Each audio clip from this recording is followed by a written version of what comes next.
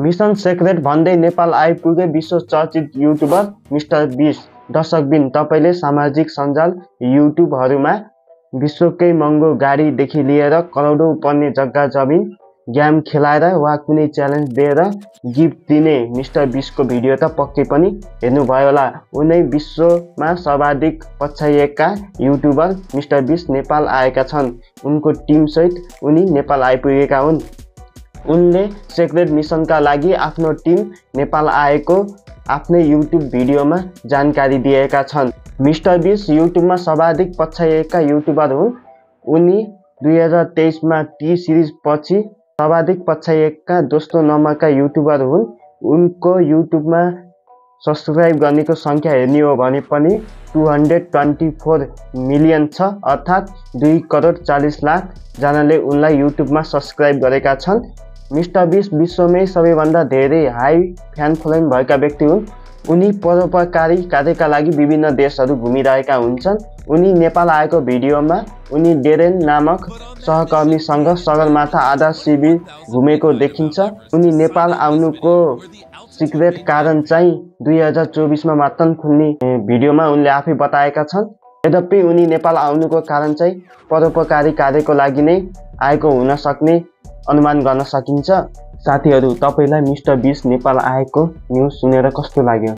यो आफैमा एउटा सकारात्मक न्युज हो, किनभने मिस्टर बीस्ट जस्तो व्यक्ति विश्वमै सबैभन्दा धेरै फलोअर्स भएका व्यक्ति नेपाल आउँदाखेरि यसले नेपालको रिच अलि टुरिज्म क्षेत्रको प्रमोट गरिरहेको छ। किनभने उनले अब त्यो भिडियो हालेको क्लिप संसारभरका मानिसहरूले, विश्वभरका मानिसहरूले केही मिलियनमा उनको भिडियो हेर्छन् र उनी नेपाल आएर एउटा सामान्य कुनै गाउँको एउटा 10 सेकेन्डको क्लिप पनि राख्दै भने पनि त्यसलाई करोडौं मान्छेले हेर्छन् र हाम्रो देशको कुनै गाउँ सुन्दर, हाम्रो यो देशको सुन्दर पर्यटकीय स्थलहरू, हाम्रा हिमालहरू, हाम्रा संस्कृतिहरू, हाम्रो धरोहरहरू, हाम्रा हेरिटेजहरू विश्वमा हाम्रो चिनिन्छ र त्यस्ता मिस्टर बीस्ट जस्ता व्यक्तिहरूलाई, सेलिब्रिटीहरूलाई नेपाल सरकारले पनि अब स्वागत गर्न पर्छ है। त्यस्तो व्यक्ति हैन नेपाल आएछन् भने नेपाल सरकारले पनि उनीहरूलाई स्वागत गर्नुपर्छ। किनभने अब यही कुरा हेरौँ न, यदि हामीले यो कुराको कुनै प्रचार गर्नु पर्यो भने नेपालको टुरिज्म क्षेत्रको प्रचार गर्नलाई कुनै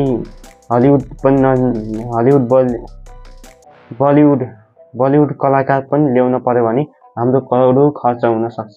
उदाहरणका लागि दुबईको हेरौँ, दुबईको ब्रान्ड एम्बेसडर शाहरुख खान छन् र दुबईले शाहरुख खानलाई पे गर्छ ब्रान्ड एम्बेसडरको रूपमा। दुबईको प्रचार गर्नको लागि करोडौं पे गर्छ र दुबईले करोडौं पे गरेर शाहरुख खानलाई आफ्नो दुबईको प्रचार गर्छ।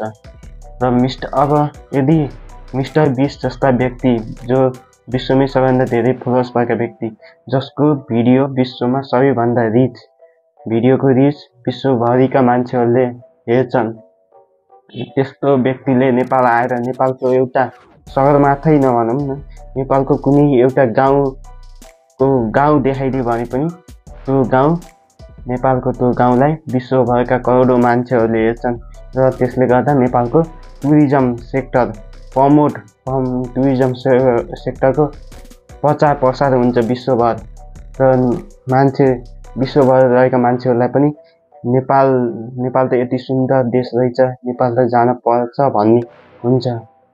त्यसैले यो एउटा मिस्टर बीस्ट जस्तो व्यक्ति नेपाल आउनु भनेको आफैमा एउटा पोजिटिभ न्युज हो। नेपालको टुरिज्म क्षेत्रको लागि पनि एउटा राम्रो मौका हो। आफ्नो नेपालको टुरिज्म सेक्टर प्रचार प्रसार गर्ने एउटा राम्रो माध्यम पनि हो मिस्टर बीस्ट। र तपाईलाई भिडियो कस्तो लाग्यो? यदि तपाईलाई भिडियो मन परेमा च्यानललाई लाइक, सब्स्क्राइब र सेयर गर्न नभुल्नुहोला। तपाईँ हाम्रो फेरि भेट हुनेछ अर्को नयाँ भिडियोमा।